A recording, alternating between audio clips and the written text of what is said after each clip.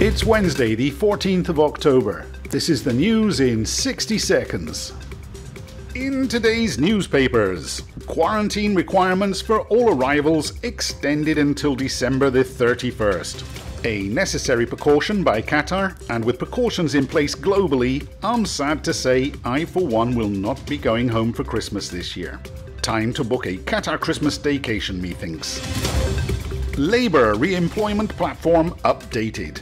The system will allow companies to search for available staff no longer required by their current employer, and then simplify the transfer process.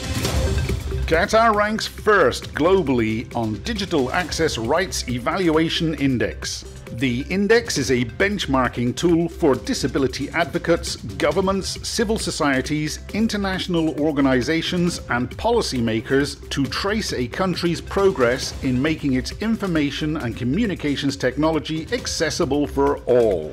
And Qatar is at the top of the list.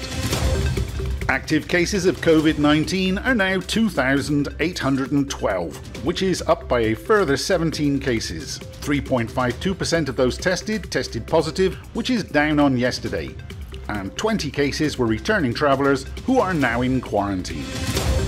Don't forget to visit our best friends at Hello Qatar and get the most out of your time here in Qatar. That's all for today. Please take care, and I'll see you tomorrow.